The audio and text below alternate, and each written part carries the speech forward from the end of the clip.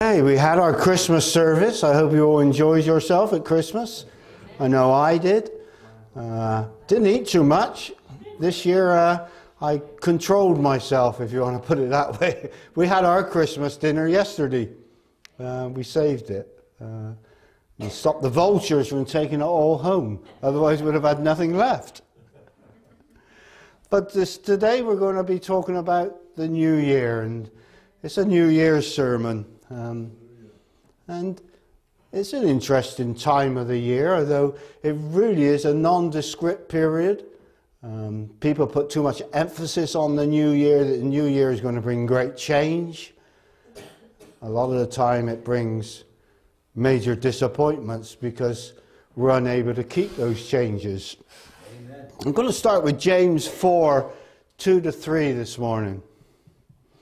You desire and do not have, so you murder. You covet and cannot obtain, so you fight and quarrel.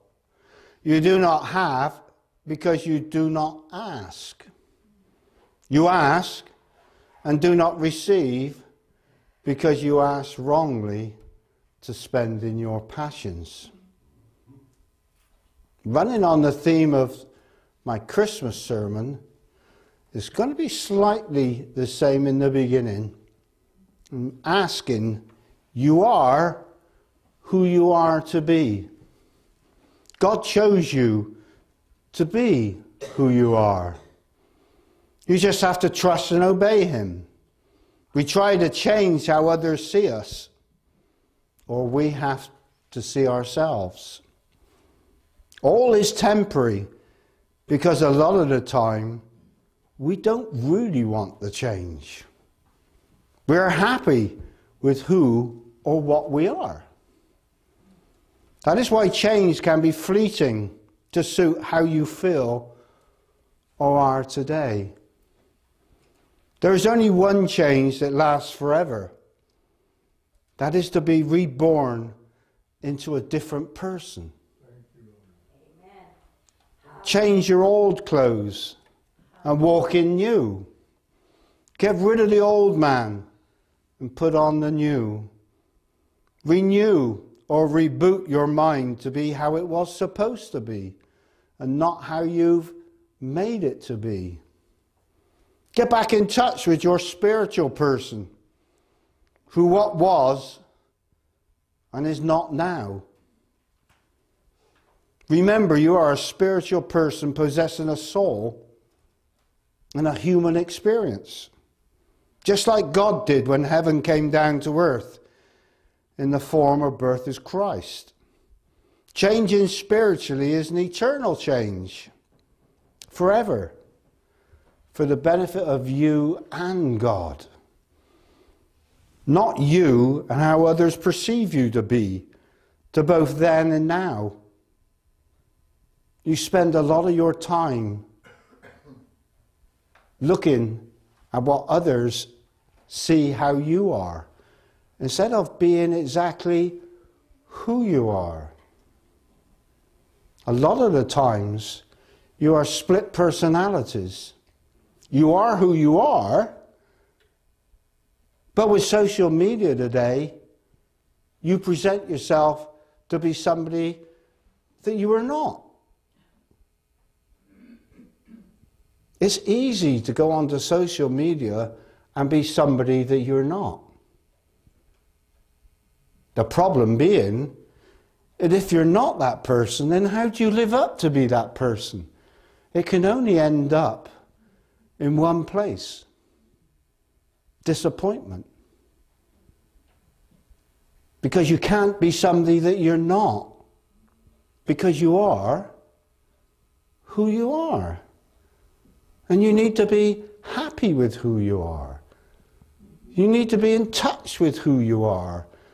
Not that shroud that's around you of somebody being that you're not. It's an interesting one, social media. It's almost as though it's a place to be that you don't want to be. You would like to be, but you can't be. Because you're not that person. God never made you to be that person. God made you to be the person that you are here, sat now. Not somebody else. Eyes forward to Christ and not looking back to the addictive worldly ways. You can be a new person. You can be rid of the old ways. You can find peace within yourself, because you never get peace within yourself unless you are to be who you are.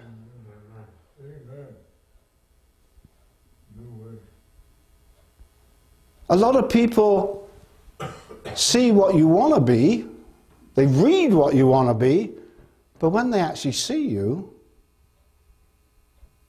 then that's a disappointment to them. Because you're not who you portrayed yourself to be. You can't be dishonest to yourself. You have to be honest. But it all starts with you. 1 Corinthians 6:12 says, I have the right to do anything.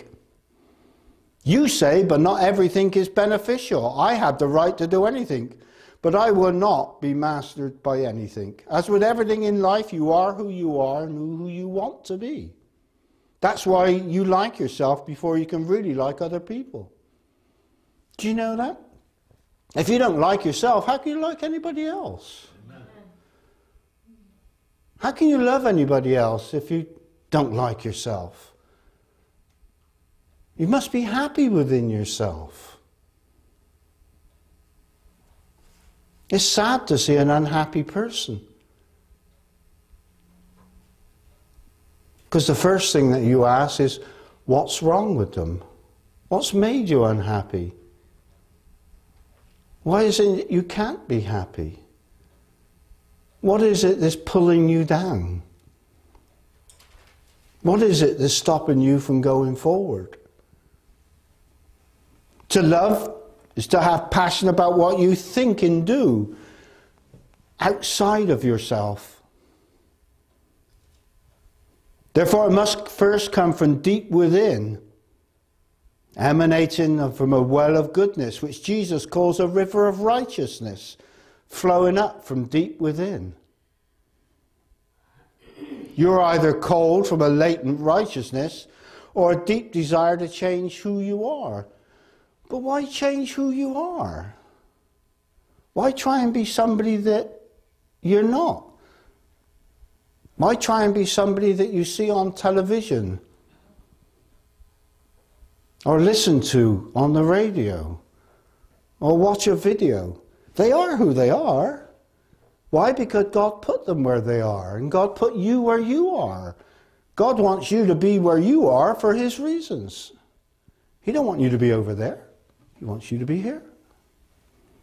We often think of ourselves as, and can be simplified to do a checklist. Let's make a list. That will sort everything out. We have shopping lists, we have to-do lists, wish lists, and more. By the end of January, you probably have broken most of them, you know that? By the end of February, you'll have even forgotten what they were. But here we are, 2 days before the beginning of a new year. With the morning of the 1st of January comes not only a new year, but for many of us, a hope of a new me and great expectations of ourselves. Well, that's not good for a start, is it? To put ourselves on a pedestal of great expectations, because you know you're going to fail. The trouble is, more years than not, we quickly realize it might be a new year, but it's the same old me. Come on. The month of January gets its name from the Roman god Janus. He is depicted as a two-faced man. One face looks forward, and the other face looks back. As we think of New Year's resolutions, we can look in 3 different directions. Yesterday, today, and tomorrow. We call it normally past, present, and future. You can't change the past. You are who you are today, But you can change the future. You can be different. But that doesn't apply to being superficial. Superficial is superficial. It will still get washed away. Change comes from deep inside. Change comes within you. Change can be said as being a spiritual thing and not a physical thing. How you think, and what you do emanates from inside of you. Not something you grab off of a shelf at a supermarket and say, this is what I want, this is who I'm going to be. It doesn't work that way. You are who you are because God wants you to be where you are.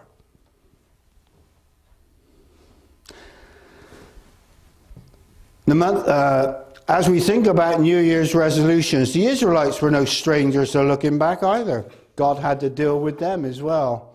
Moses once encouraged them and said the words in Deuteronomy 4:9, "Be careful, watch yourselves closely, so that you do not forget the things your eyes have seen, or let them slip from your heart as long as you live."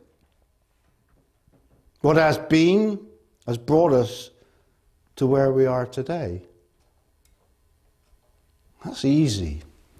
What you've done in the past, or what you've done yesterday, is where you are today. If you've done something different yesterday, you might not be where you are today. You are a culmination at the moment of everything you've done in the past. If you'd maybe studied a little bit harder at school, maybe studied a bit more on the homework, been a bit more diligent in your exams, decided to take a certain course instead of another, this all changes to where you are today. If you made a different turn in a path in your life, you had a choice, you came to a crossroads, you decided to go left instead of right, where would have right taken you? I don't know. You don't know. But you took a left. Do you think it was you who made that decision, or do you think it was someone making that decision on behalf of you? Was it someone leading you? Why do we wait till the new year to make resolutions? Why can't you do them during the year? You have 364 days. Are we saying that you've wasted your life on 364 days? Leaving everything for one day for you to make resolutions to change your life for the whole year? You know it ain't going to happen. Philippians 3:13 says, "Forgetting what is behind and straining forward what is ahead, I press on towards the goal to win the prize, for which God has called me heavenwards in Christ Jesus." When we need to make changes in our lives, we often make New Year's resolutions. The Bible tells us that all plans, resolutions, and such need to be according to God's will. That we should make a simple commitment and keep to our word. That's an interesting one. Keep to your word. And that we should not delay in carrying out our word.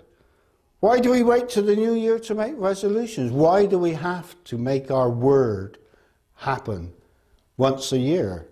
What happened to the rest of the year? Is it because it feels like a fresh start?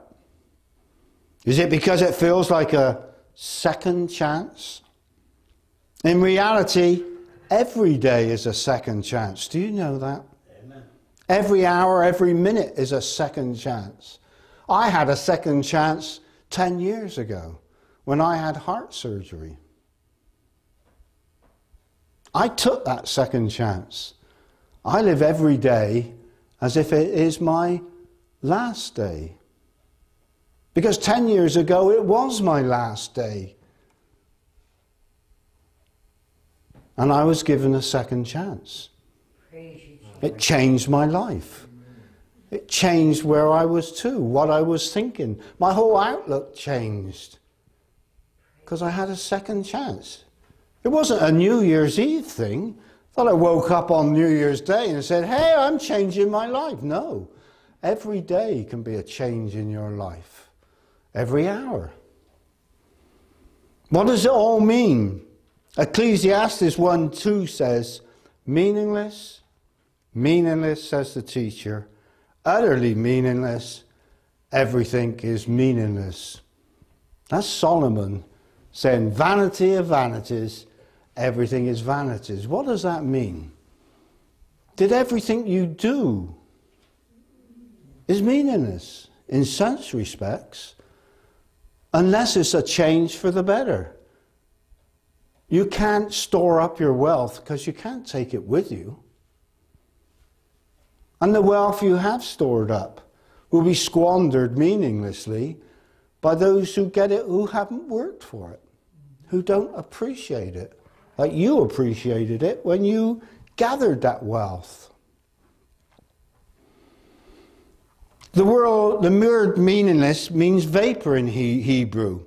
So all that you do will be long forgotten.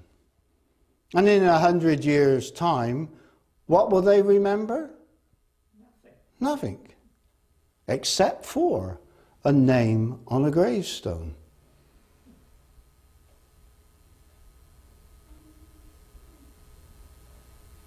Meaningless. Everything is meaningless unless you do something profound. And it's written down in the archives for all to read for years to come.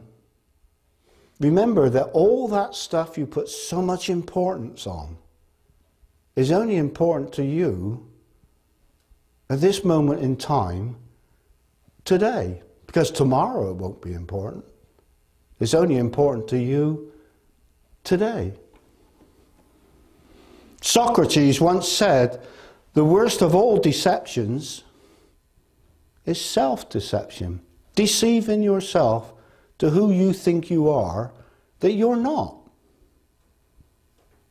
Why can't a person just be who you are? Why do you have to think that you should be better than what you are? We are who we are. We were given this body. We were given this mind. Does that make us inferior to somebody else or superior to someone else? No, we are all equal. We are who we are. Be honest with yourself. The Apostle Paul admitted this mistake in Philippians 3. He'd set goals that were the exact opposite of what he should have been pursuing. In the middle of other goals, he received a wake-up call that he needed to trade in his New Year resolution, believe it or not, to where it might be needed he had to do. He learned that life with Christ must become the most important objective. Amen. It was his life's resolution, so to speak, and it should belong to us too. Philippians 3, 7-14 says, that's 7 to 14, by the way. But whatever was to my profit, I now consider loss for the sake of Christ. What is more, I consider everything to a loss compared to the surpassing greatness of knowing Christ Jesus my Lord, for whose sake I have lost all things. I consider them rubbish that I may gain Christ and be found in him, not having a righteousness of my own that comes from the law, but that which is through faith in Christ, the righteousness that comes from God and is by faith. I want to know Christ and the power of his resurrection and the fellowship of sharing in his surroundings and sufferings, becoming like him in his death, and so somehow to attain to the resurrection from the dead. Not that I have already obtained all this or already been made perfect, but I press on to take hold of that which Christ Jesus took hold of me. Brothers, I do not consider myself yet to have taken hold of it.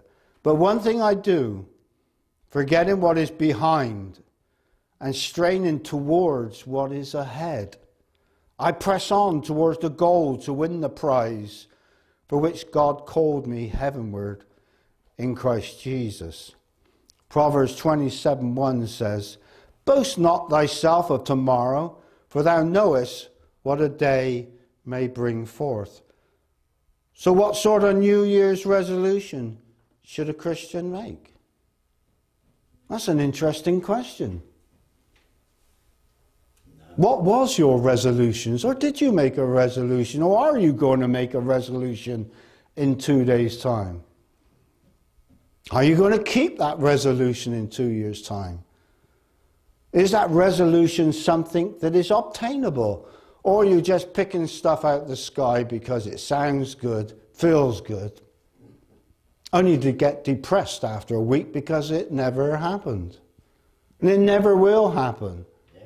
Because it was never not meant to happen. Resolutions are something that is a goal that's obtainable. Make it something that you can get, that you can do, that you know you can achieve. If you're a smoker, you can give up smoking. It's something achievable if you set your mind and heart towards it. And there are many other goals in your life that are achievable, that are obtainable, that you can work towards. And when you get there, the pride that overwhelms you, that you have made it, you have done it. With the help of God, of course, and the will of God. James 1:5 says, if any of you lacks wisdom, let him ask God, who gives generously to all without reproach. Listen, and it will be given him. Regarding with resolutions, if any, he would make, have you make. Psalm 37:56, commit your way to the Lord. Trust in him, and he will do this. He will make your righteousness shine like the dawn, the justice of your cause like the noonday sun. Lastly, Philippians 4:6-7 says, do not be anxious about anything, but in everything by prayer and supplication, with thanksgiving, let your requests be made known to God. And the peace of God, which surpasses all understanding, will guard your hearts and your minds in Christ Jesus. None of us really like change. Change makes us uncomfortable. We need to get comfortable, listen, with being uncomfortable, because you need change. You can't stay as you are. I come from a marketing background. I'm going to tell you an oxymoron. If it's working, fix it. I've never heard of anything so crazy in my life. What it means is what's working today will not work tomorrow. And unless you work on what's going to happen tomorrow, you won't be here today or tomorrow or in 6 weeks' time. A product only has a short lifespan. And then it will go. You need something else to take its place.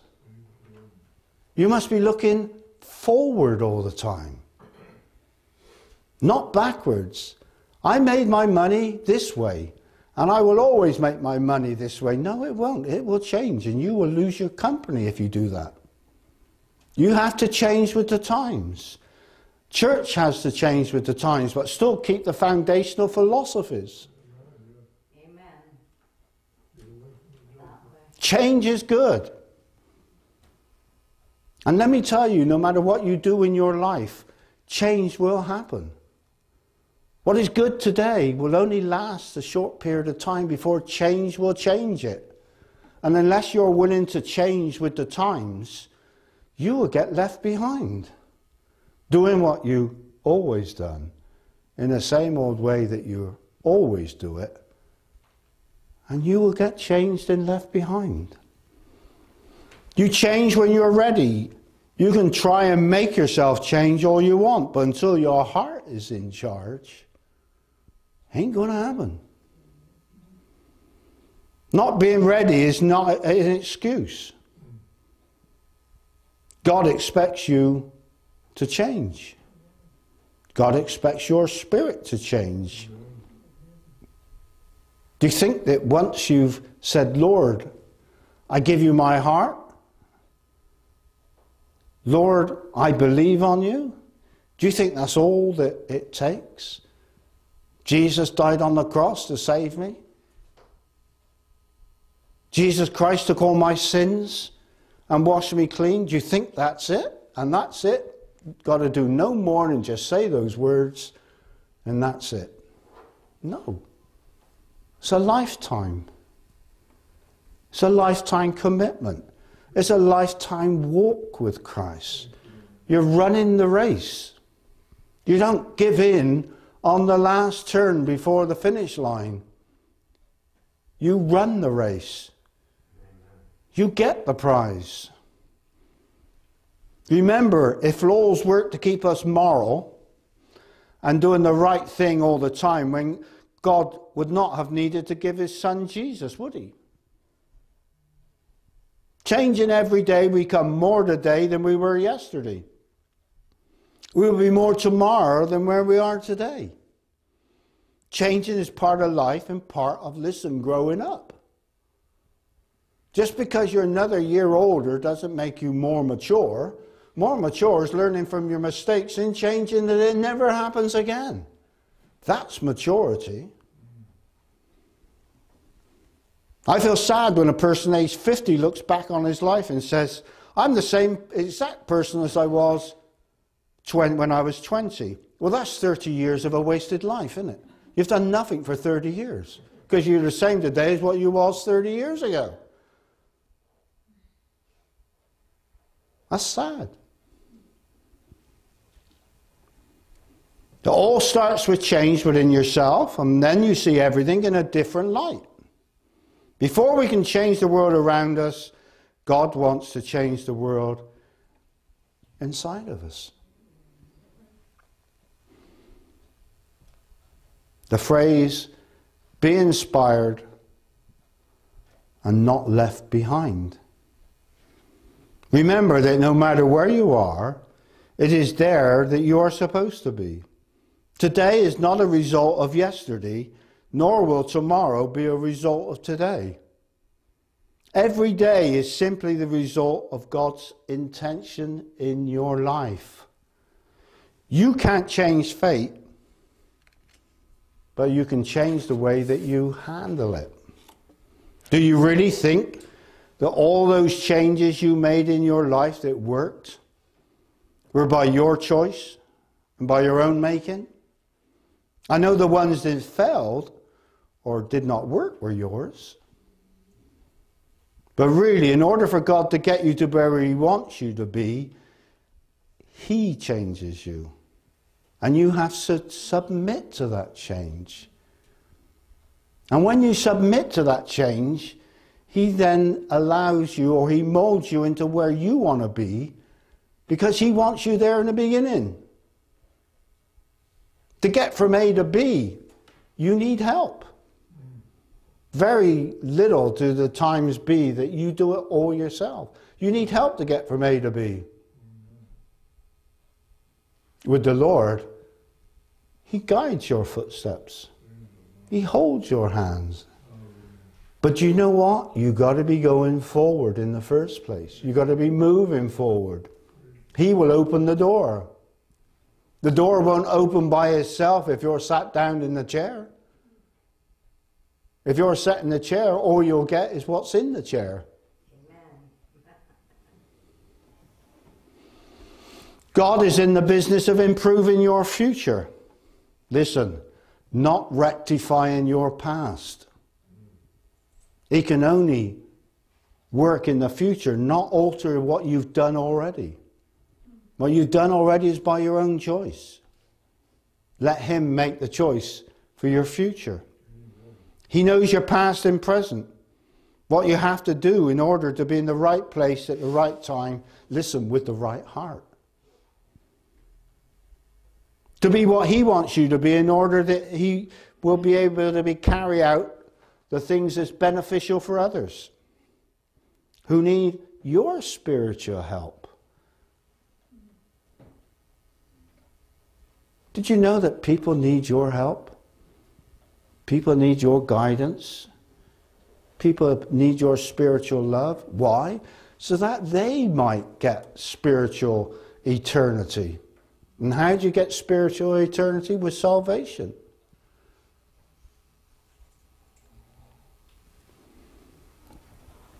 If you don't believe in yourself, no one will. If you have to believe that you have the power to change, you have to know beyond the shadow of doubt that you can change. Unless you can change, how are you expecting anybody else to change? James 2:14-18 says, "What does it profit, my brethren, if someone says he has faith but does not have works? Can faith save him? If a brother or sister is naked and destitute of daily food, and one of you says to them, 'Depart in peace, be warmed and filled,' but you do not give them the things which are needed for the body, what does it profit? Thus also faith by itself, it does not have works, is dead. But someone will say, 'You have faith, and I have works. Show me your faith without your works, and I will show you my faith by my works.'" I finished by saying change is inevitable.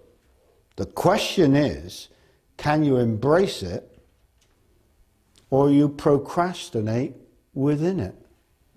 Can you use change, or are you just going to stay there while change just wraps itself around you, leaving you the same as what you were?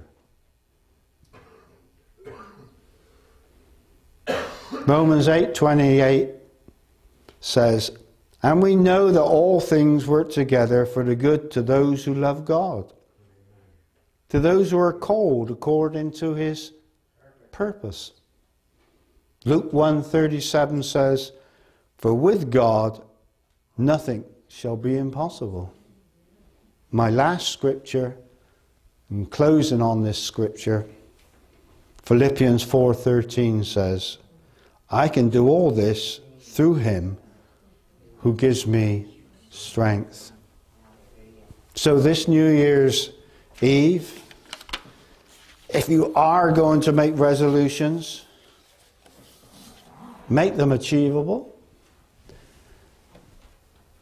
Try taking them to the Lord and asking the Lord, is this change that I'm thinking of doing, is this for me? Or is it my wishful thinking that I want to be like this? If it's something that you wish me to be, then hold my hand and take me forward.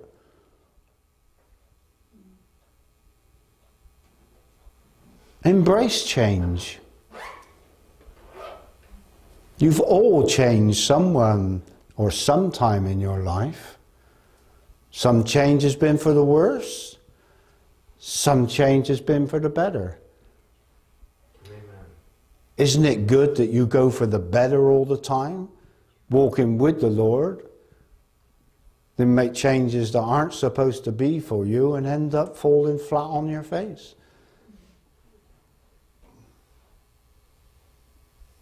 Think of that this New Year's Eve. If you're thinking of change, don't do it cosmetically, but do it something that's going to have an effect. Do it that's going to last for a long time.